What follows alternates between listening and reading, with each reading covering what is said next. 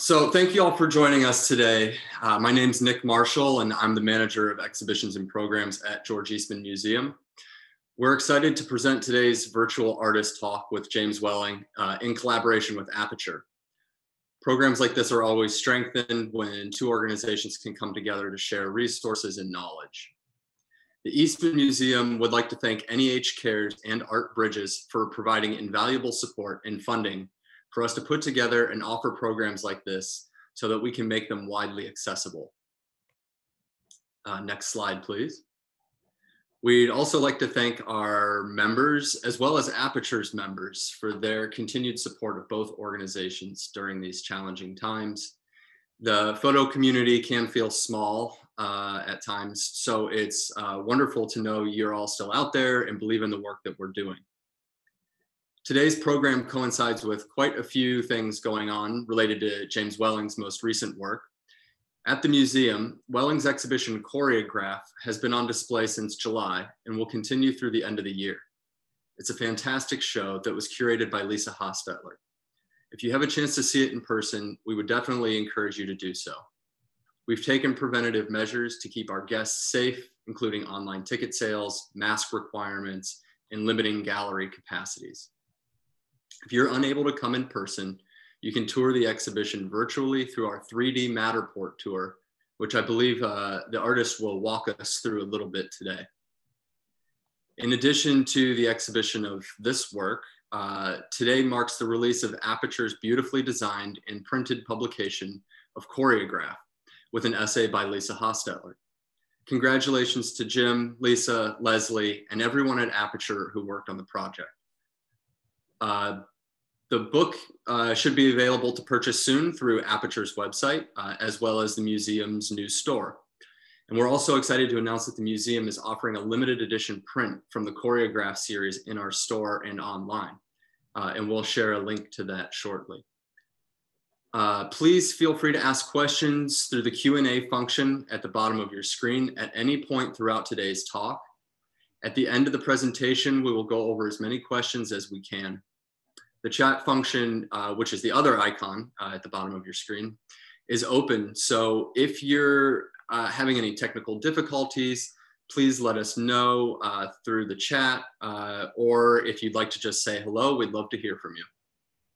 We are recording today's talk, so if you'd like to watch it again, or if you want to share it with friends and colleagues, the video will be uploaded on the Eastman Museum's YouTube page within the next week, and Aperture will also have it available. Now I'd like to turn it over to Lesley Martin, Creative Director at Aperture. Thanks very much, Nick, and thank you to the George Eastman Museum and to all of the members and donors who are here online, as well as those members of Aperture who may be joining us.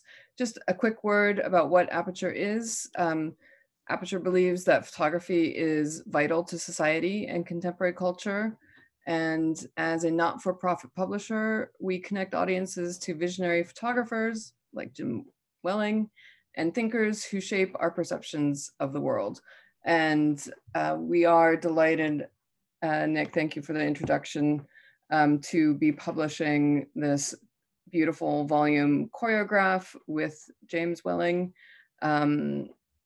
Very exciting to have this body of work in print form and available with the contextualizing essay of Lisa Hostetler and an interview with the artist. It is available online at Aperture, and signed copies are also available through the George Eastman Museum. I want to say a quick thanks to those who made the book possible, which includes the Marion Goodman Gallery and the Bar Ferry Foundation Fund for Publication at Princeton University.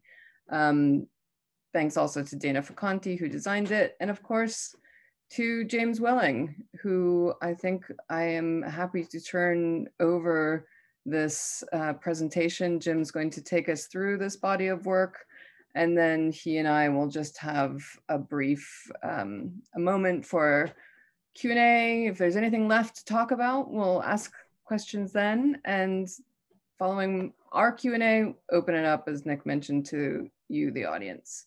So thank you, Jim, over to you. Okay, can you hear me? Okay, great. I want to thank Lisa Hostetler for curating this beautiful show, and Nick Marshall for all the technical help today and earlier, and the whole team at the George Eastman Museum for making the show possible. I came up to the museum first in 2015, I think, for Lisa's show Matter of Memory. And I came up in December also to look at the space and work on Choreograph. And I'm just disappointed that because of COVID-19, it's not being seen as widely as it could. Lesley, this is the second book I've worked with Lesley on, and I'm so happy that Aperture has published it. Dana Filconti was the designer, and we worked for 6 months designing it. And I'm so happy that it came out as well as it did, and that's largely due to Danny Frank and Meridian Printing, who did a fantastic job on the reproductions. I'm having a little trouble with my toggle advancing. There, okay. I'm not sure which button to press. When I was a teenager, I had a photography book that I did not study photography until I was in my 20s, but I loved to look at this photography book. It was called Graflex Photography from 1948. And in that book was this remarkable photograph by Barbara Morgan of Martha Graham and her dance. The section is called Come In Dear March. And the character March from a Emily Dickinson poem is performed by Merce Cunningham. And this picture always blew my mind that Merce Cunningham, who's in his late teens probably, appears to be flying. In any event, I went to art school. My freshman year, I had a drawing teacher who actually had studied with Martha Graham, Gandhi Brody. And so I was excited about Martha Graham, and I knew who Merce Cunningham was. And the following year, the Merce Cunningham Dance Company, actually it was in 1970, came to Pittsburgh and performed for a week. And they did this remarkable dance called Rainforest, which inspired me to take modern dance classes. And I studied dance for a year at the University of Pittsburgh, and then went to Cal Arts, where I sort of dropped dance. And for 40 years, I let dance sort of linger in my consciousness. It's another image from Rainforest. The decor is by Andy Warhol, silver pillows that float on stage. Warhol, of course, worked in silkscreen. And as I think back on Choreograph and how I came to this strange photo process that I'm using, I realized that Warhol was one of the key figures. He used silkscreen, photo silkscreen. It's an electric chair painting from the mid-1960s. Of course, his more famous Flowers, where he blocks out large areas of the photo silkscreen and applies pure color. Well, this is a type of photography. Warhol didn't invent it. It was actually called photo posterization. And photo posterization was very popular in the 1960s, so popular that Richard Avedon in 1968 went to England and photographed the Beatles and produced a portfolio of images using these same photo posterization techniques that Warhol and many other people used. It's basically you break the image up into different light and dark values and then assign colors to them. So this is something that inspired me in Choreograph. In 2013, I was invited to make a project along with 9 other artists to celebrate the Museum of Modern Art's Sculpture Garden. I decided to work with images of performance, and this is a performance by Yo-Yo Kusama, I think in 1966, where she had, unannounced to the museum, a number of performers and herself frolic naked in the pond at the museum in the Sculpture Garden.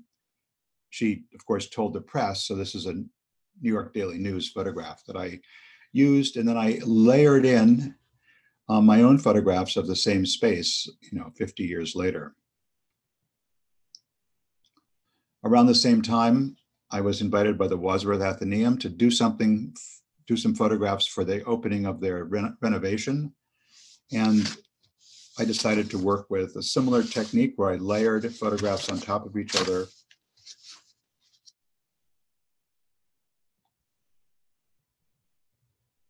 This is outside the Wadsworth, the Tony Smith sculpture. So I was thinking about Warhol, layering images. And then in 2014, I began to photograph dance. Initially, I started with students. These are students in New York City from Loyola Marymount and Barnard College. I gave all the students, I created a source book, a Xerox book of images, dance imagery. This is 1913 or so, Ballet Russe, a dance called, I forget the name of the dance, it means game. It's a dance about a tennis game. And then I had, in California, UCLA art students who had been studying dance with the dancer Simone Forti. I had them pose in this image. Yes, the second from the on the left-hand column, second down. And so I used lights, shot them on a large white gallery, and was able to sort of figure out what I wanted to do with dance and with layering of images.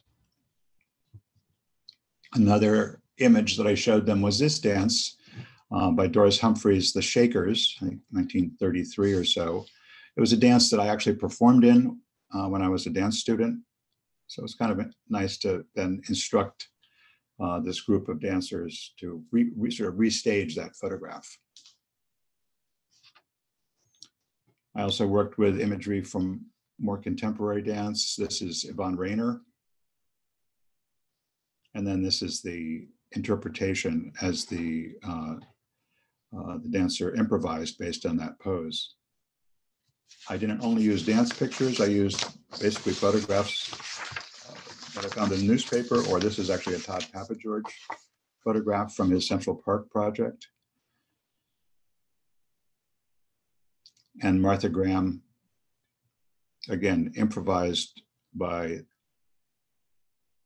this dancer. Initially, I sort of put the dance together with other dance images from the same shoot. It didn't work. And this picture, which is of the UCLA group, was my first breakthrough image. And I want to walk you through how I made the picture.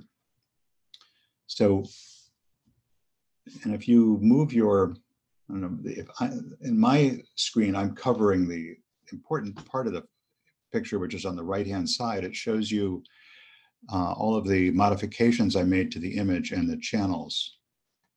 So if you can't see that, I'll just talk you through it. All color photographs are made of red, green, and blue channels. So I've taken off all the adjustments, and this is the picture where I put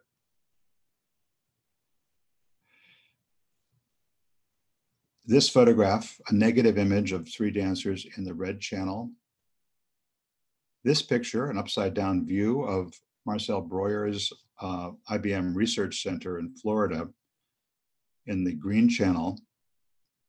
I found that Marcel Breuer buildings, brutalist architecture, works actually very well as one of the channels because of all of the flat planes. And then my favorite Tony Smith sculpture at the Wadsworth Atheneum is the blue channel. So this is blue and green, and back to all three channels. And then all working together with a few adjustments.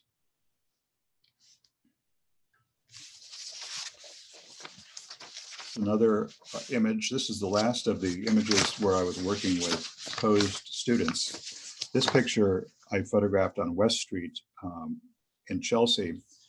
And if you look on the left-hand side, you can see me taking a photograph. So you have a picture of me making a photograph, and then a photograph that I took as well as a third photograph. On most of the shoots, when I was able to, I worked with an assistant, because when you're photographing dance, it's very hard to move through to get the right shot, because things are happening so quickly. Finally, the last influence for me with Choreograph is artists like Robert Rauschenberg, who used images stacked on top of each other, and a process that we use that's used in printing, which is called make-readies, where the printer, to save money, prints on scrap paper, and you get an accumulation of images on top of each other.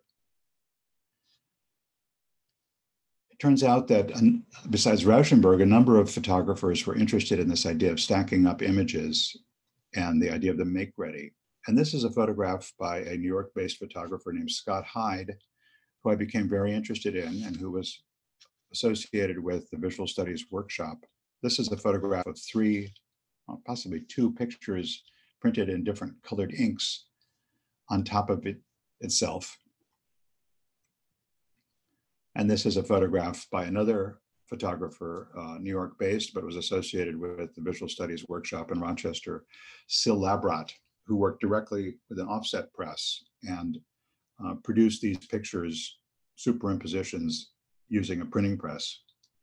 Something I discovered is that there are a lot of photographers in the 70s who were working in this manner, which I call multi-channel color, but they didn't have the means that today I have using an Epson printer and my Macintosh.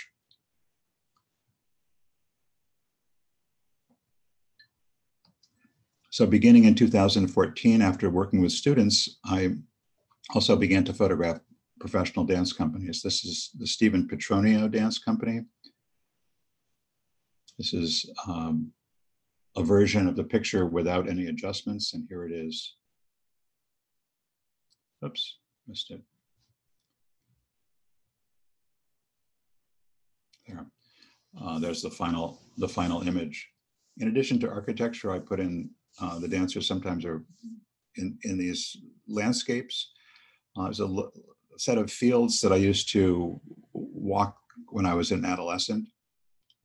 And one of the ideas of Choreograph is that I'm putting these dancers into spaces, either architecture or landscape, because the root of choreograph, chora, means space in Greek. Another early dance performance I saw was the remarkable Quebec dancer, Louisa Cavalier.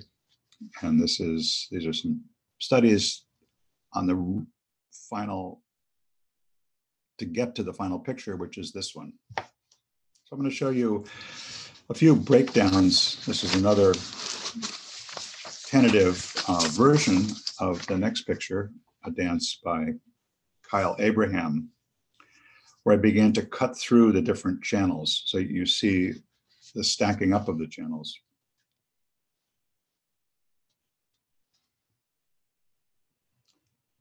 Another performance by Kyle Abraham with a set by Glenn Ligon.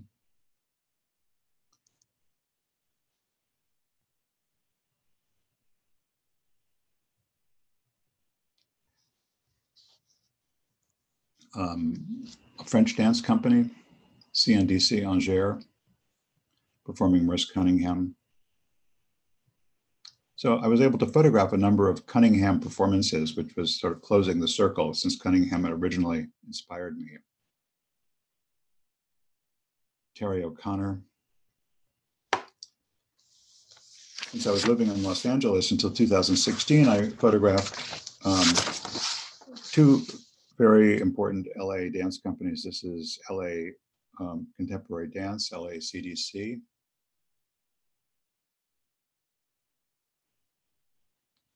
This is also LA CDC from a dance called the Four Seasons, but in a number of these pictures, I photograph the dancers as they're warming up or preparing. So this, I'll run through some variations.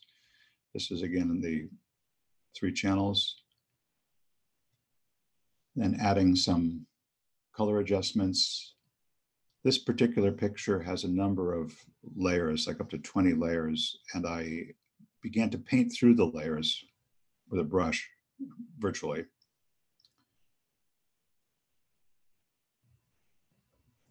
till we get to the final image, which is this one. It's still a few more changes and steps.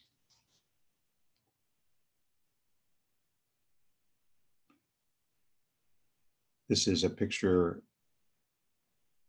of a work by Anna-Theresa de Keersmaker, a Belgian choreographer at the Museum of Modern Art.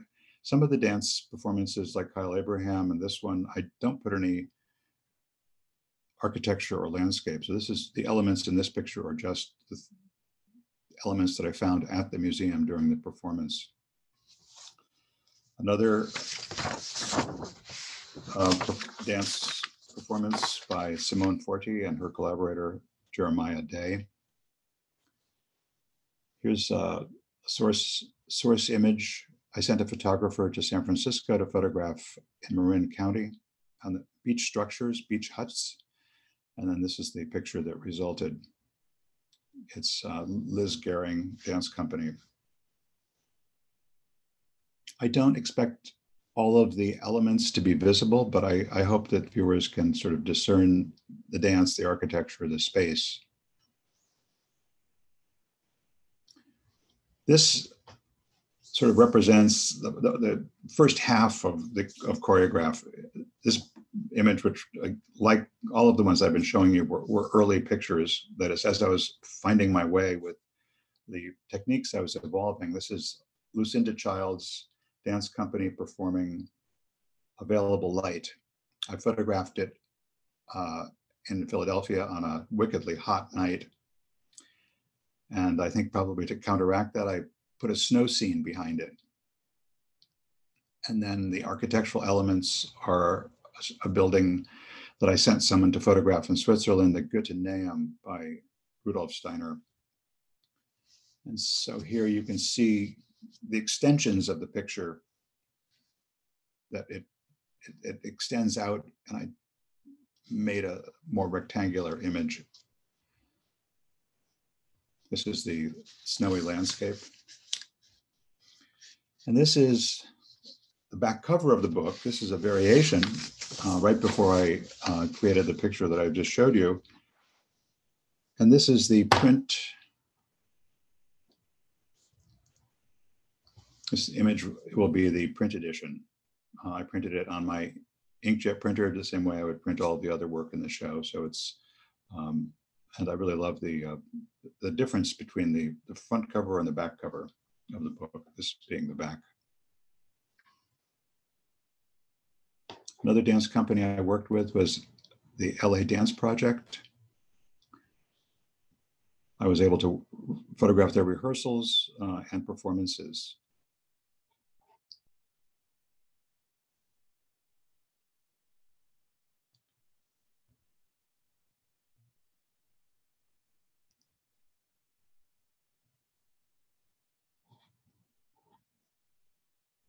And this is another breakdown of some of the steps that were involved in making this the last picture in the catalog. It's a very white image, very light image. But initially I started with these two dancers performing in a Merce Cunningham event.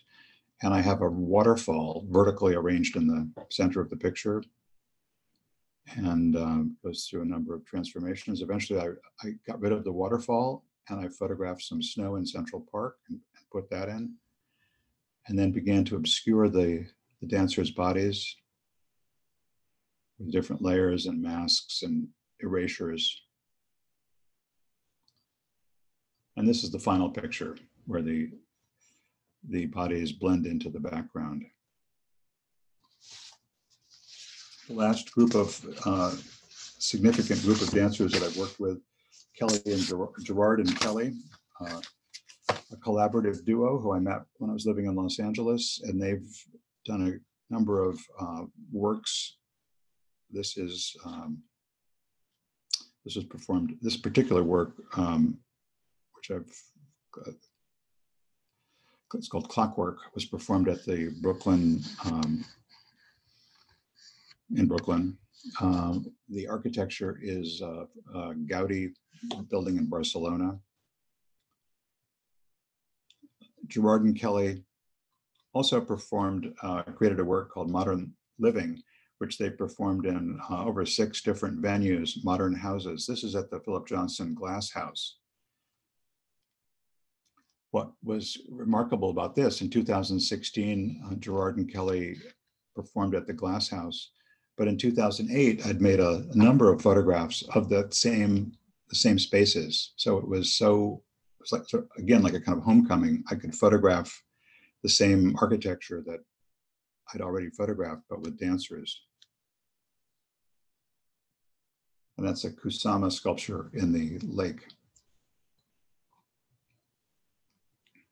Another variation on modern living. This was performed at the Farnsworth House in Illinois by Mies van der Rohe.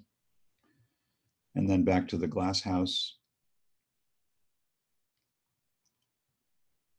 where there's a dancer in the center left, way down in the distance, with Anthony performing there. So the dance had a lot of spatial relationships across these large areas. And this is a dancer, Rochelle, performing the same part of the dance with another dancer, Lydia, in the distance. This is at the Schindler House in Los Angeles. And finally, in October, a year ago, Gerard and Kelly performed a Modern Living in Le Corbusier's Villa Savoye in France. And even though I wasn't able to go there, I was able to hire a photographer to photograph it. And so I took their photographs, and I then went to Villa Savoye in January of 2020 and photographed the architecture. So I put my pictures of architecture with these commissioned pictures of the dance.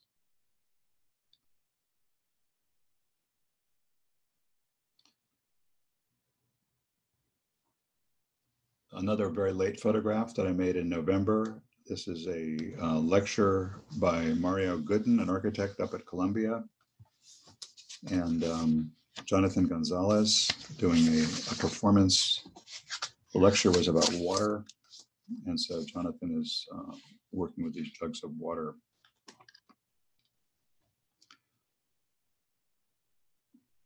This picture has no color transformations. It's just stacking images and cutting them to fit together. There's also a video projection of Jonathan, which looks like another channel, but it's actually in the image. And finally, the last 2 works that I'll show you, again, the most recent dance pictures just before the world shut down. Pam Tanowitz Dance Company performed in Los Angeles at Royce Hall. And I sent my assistant, who had photographed some of the other dance performances, to Royce Hall to photograph Pam Tanowitz's 4 quartets with sets by Bryce Martin. I read about this dance. It was performed up at Bard College a couple of years ago, but it had not come to New York. So I was very, it was gratifying to be able to work with the company. They permitted me to photograph the dance and then make these 2 works.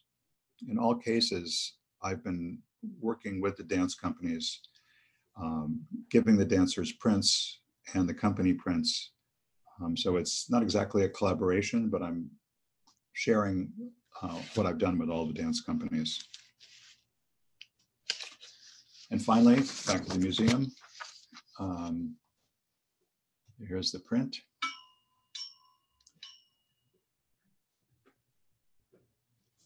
And I'll quickly hop out and we'll look at the 3D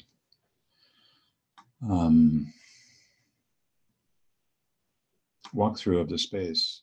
If I can find it.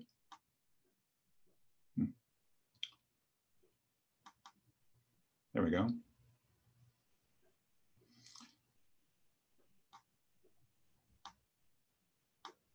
So this is something that I've seen a few other gallery shows this way, and it's definitely a COVID specific way to look look at art, but this is a three-dimensional tour. When you come in the front door, you see this early picture of the Kusama performance, which was very important. This photograph based on the Yvonne Rainer dance picture with one of my students.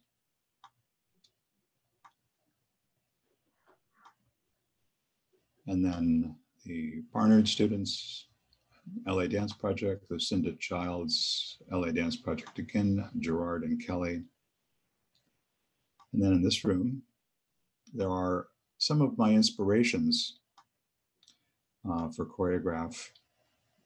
A print by Syl Labrot, a different one than I showed. And these are the Richard Avedon. It's called the Moondrops campaign. Very similar to the Beatles, a photo posterization, another photo posterization by Bert Stern, and then some very strange photographs by Edward Steichen of flowers, where he worked with what I call multi-channel color and dye transfer. And then in the second room, small selection of pictures with a quote by Ovid. When I was working on Choreograph, I began to read The Metamorphosis by Ovid. And the first line is, "My mind is bent to tell of bodies changed into new forms."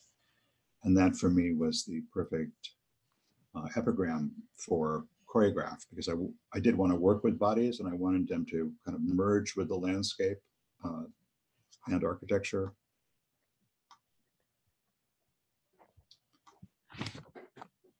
So I think with this picture, I can bring in Lesley to see if she has any observations or comments. We had a wonderful, there's a wonderful interview in the catalog where we talked on 2 different occasions in December and January. And then we'll see if Lesley has anything else to suggest. Always lots to talk about with you and your work, Jim. Thank you for that walkthrough. Really great to see the different processes, and on a dreary, rainy day indoors, it's so nice to be immersed in these colors and forms and movement. So thank you. I guess I'm going to start with something really super basic and process oriented. Again, you took us through those different channels, showing us processes of layering, of removal. And I'm curious if you could speak to, how do you know when an image is done, when it's fully resolved and in its final form? Well, when you work this way, very simply put, using Photoshop, and put 3 different pictures in the color channels, you've got a very ugly picture. It's kind of purple and red and green. And so then I start working on making transformations. And initially, the first picture, that greenish photograph that I described as my sort of breakthrough picture, that one has only a few transformations, and I can still see the different channels very clearly. And as I kept working with just tons of failures, I think this project is, I left more pictures in the trash than any other body of work. I really tried to move away from the red, green, and blue channels and to really transform them into something else. And so Photoshop has a lot of powerful tools to do that, but it took me quite a long time, at least 6 months, to begin to arrive at pictures that I thought were more sophisticated, or more interesting, that departed from what I was just getting when I put the photographs into the channels. So it's a process of trial and error, and you just know it when you see it. Trial and error, for sure. There are 2 things about this. One is, when you work digitally, you can make radical transformations very quickly, which is not the case, say, if I were doing this in silkscreen or painting. You know, in an hour, I can work through just a wild number of variations. So there's that. I forgot what the second idea was, but this ability to work quickly, I think, is something that is a hallmark of digital photography.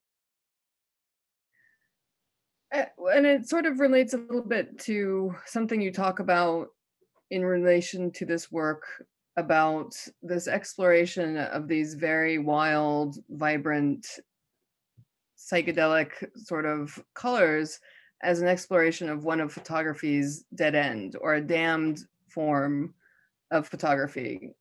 And you've shown a couple of examples, the Syl Labrat, the Scott Hyde.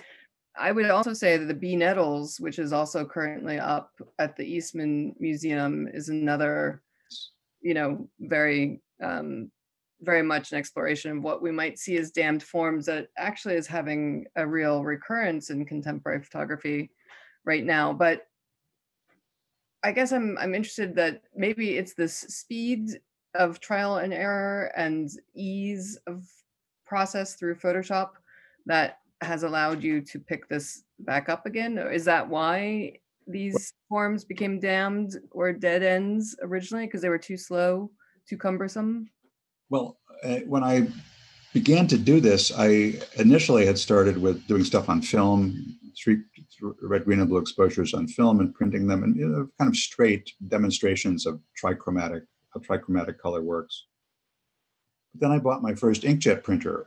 And for me, the inkjet printer is a new medium. It's not the same as chemical analog photography because the ink appears to me to be so thick. So that was the one thing that I discovered in the Philip Johnson pictures, that the medium was different.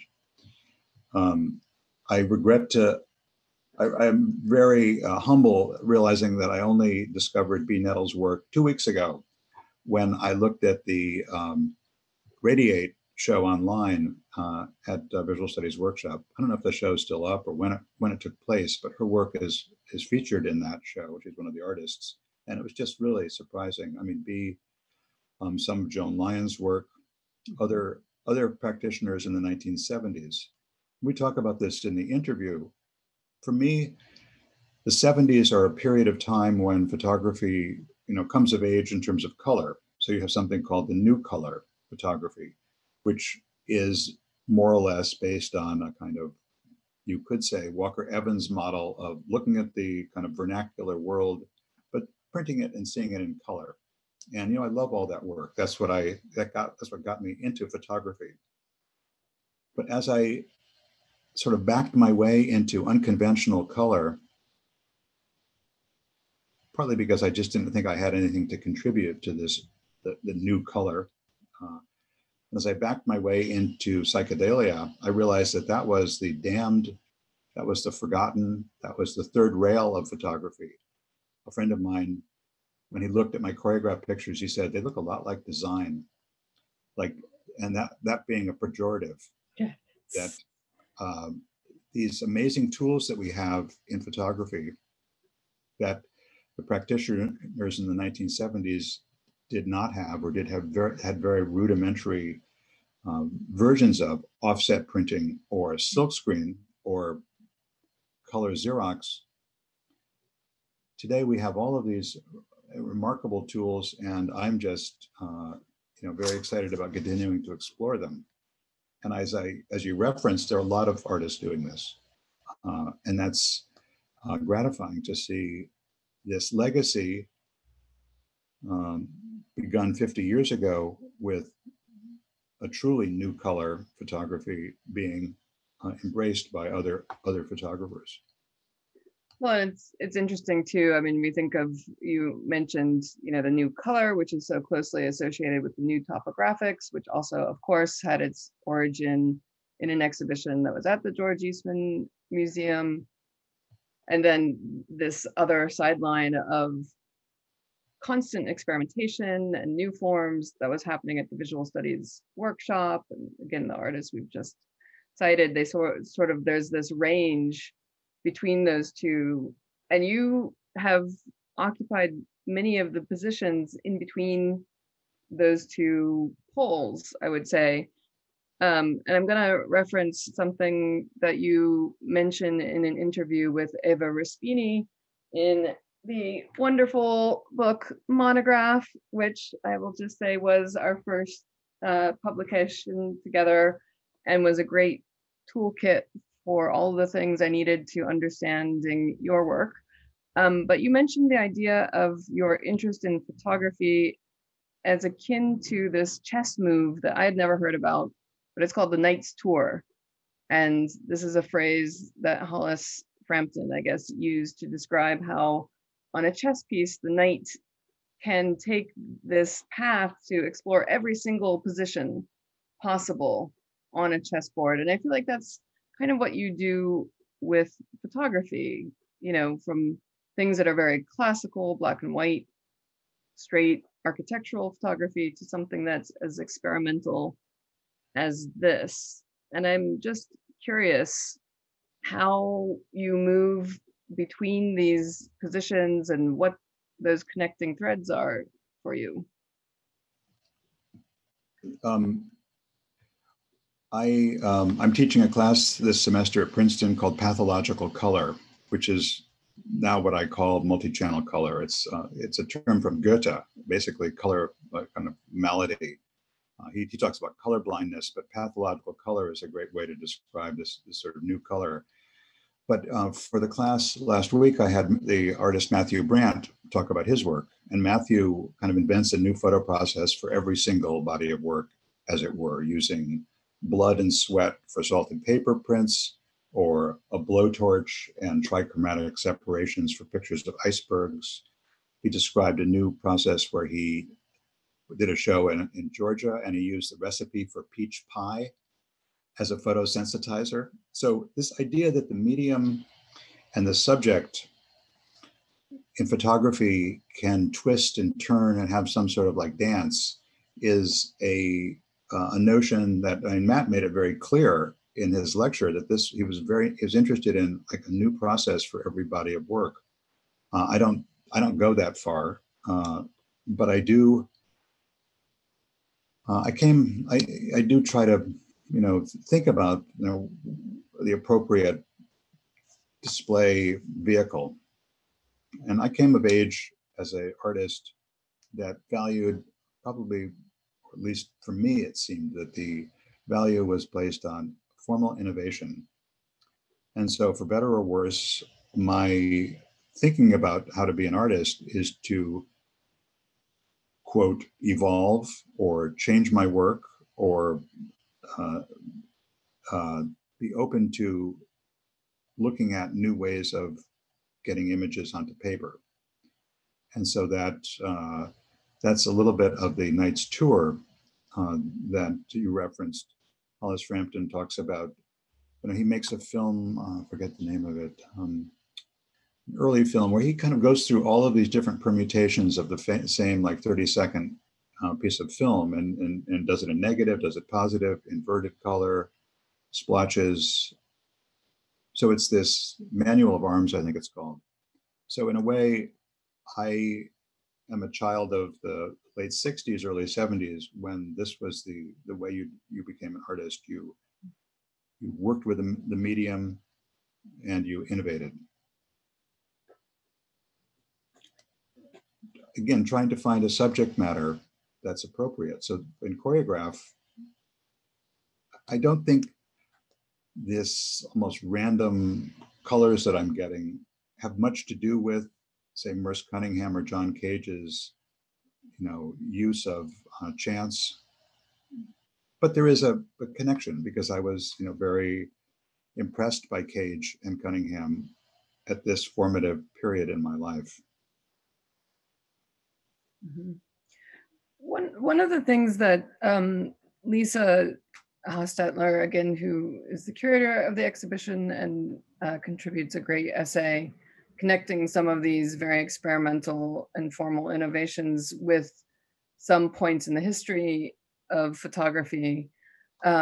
She also talks about the emotional content of abstraction.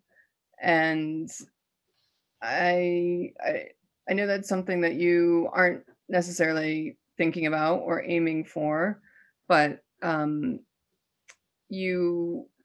there is something very bright and colorful and optimistic and happy in the choices of colors for the most part. And the things that you're layering, you have an emotional or a personal connection to. So how much are you thinking about? Is that just a byproduct of process? Like, how does this, would you say there's an emotional content to these experimentations? There's I think the emotional content is is my love of modern dance. And even though I don't think I was a very good dancer, I spent one fearless year studying dance and throwing everything I had into it. So it's partly this memory of a very exciting period in my life, combined with a lot of these spaces that I've always wanted to work with, these sort of snowy landscapes of, again, adolescence. But so none of this, I think, is important for the viewer to know, but it certainly propelled me into this body of work. So I don't think the emotion, like, bright colors, I'm not sure what to say about that. I do have some very gloomy choreographs, but it's sort of, I'm not using all of the keys on the keyboard. My friend Glenn Branca said that he was telling me about Beethoven's Emperor Concerto, and he said that Beethoven uses all the keys on the keyboard. And that's kind of what I want to do in Choreograph, is use all the colors in the inkjet printer. And that would also probably apply to your interest in photography. And again, sort of back to the night's tour, you just want to use all the keys on the keyboard. In terms of like emotion in photography, there's the subject, which is mostly connected, emotional subjects. But for me, there is something just emotional in transcribing the world photographically. That is, and any photographer knows this, there's an excitement. You do it because you're really excited about what happens, that magic that happens in the darkroom or on the screen. And hopefully that excitement that comes through in anyone's work. I see. I mean, it's one of the things I love about your work, Jim, is that it is always a reminder, no matter how far these explorations are pushed, of that, the sort of magic of the photographic in some way, in its process, in its subject, whatever it is. I do see that Nick has popped on, and I think that might mean that we have questions from the audience, I hope. Yeah. So I'll start with the first question here, which I know you've touched on a little bit, but maybe just kind of elaborating on it a little bit. The question was, how do you decide which dance works with which landscape or architecture piece? Do they have any link at all?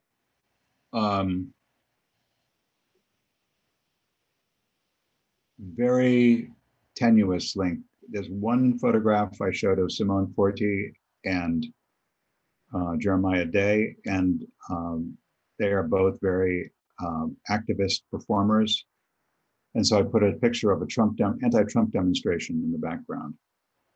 I'm trying to think of a few other examples where there is a direct connection. The Villa Savoy, Gerard and Kelly, so there was that connection. But in general, there is not a direct linkage. It's really, I'm searching for some sort of background image that will, quote unquote, work. Yeah, so maybe aesthetic decisions are kind of more informing to some extent, but compositional. And there's also just the random, not knowing what's going to work and just throwing a lot of things at the picture, and then learning that that this works, this doesn't work. So there's both the specific content in a few pictures, which is important, but then there's the procedures. Yeah. Another question was, it seemed to me that the last two photos you showed were ones where bodies were a bit more distant from the landscape background. Any comments on where your process may be taken next? Yes, so the last group of pictures that I made, the series really ended about 1.5 years ago. And then because I wanted to include the Pam Tanowitz and the Gerard and Kelly, those pictures, and the Jonathan Gonzalez, those pictures are slightly different. There's not a lot of layering. I'm just slowly manipulating the color the way you would in a traditional color photograph. So I'm less interested in just the garish colors. I've dropped out of my PDF. I can't go back to it. But the later pictures are more subtle and subdued. So there's less connection to architecture, say, or landscape.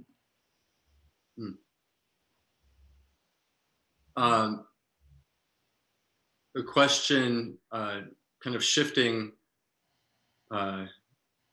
away from this work, or I don't know, actually maybe not shifting away from this work, but I think maybe your work as a whole. Did you take any drawing or painting classes while you were in art school? If so, how has it affected your work? I was a fine arts major. I'm proud to say I never took a photography class.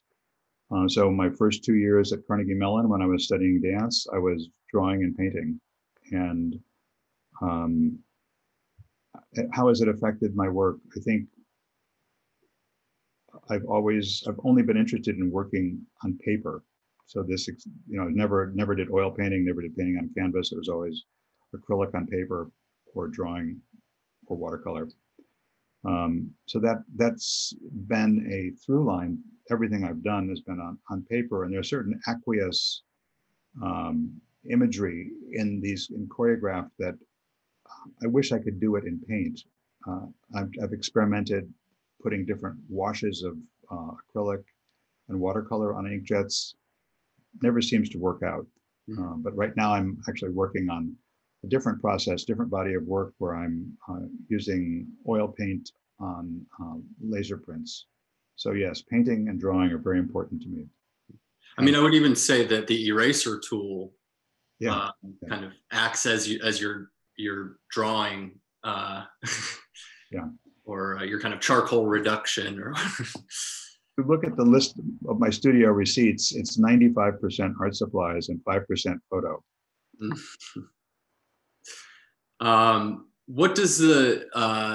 What role does scale play in the size of your prints? When I was first starting out on Choreograph, I didn't understand how big the bodies had to be. And subsequently, I've learned that here Rochelle is near life size. She's not life size because this is a 40 by 60 inch print, but almost all of the bodies in the work have to be of a certain size. So that was the size thing that I learned, that I couldn't have, very few pictures have small figures. I want to have the figures grab you. Great. So I think we may need to leave things off there. Okay. Oh, wait. I've got one more question I want to get to. Have you considered printing on canvas and then applying acrylic paint? Yes, I have. I tried it, and whatever I was using, whatever material I was using, just it didn't work. So, even though I'd love to get my hand involved in the work, I know that there's something also really compelling about not doing that. And I'm not a purist.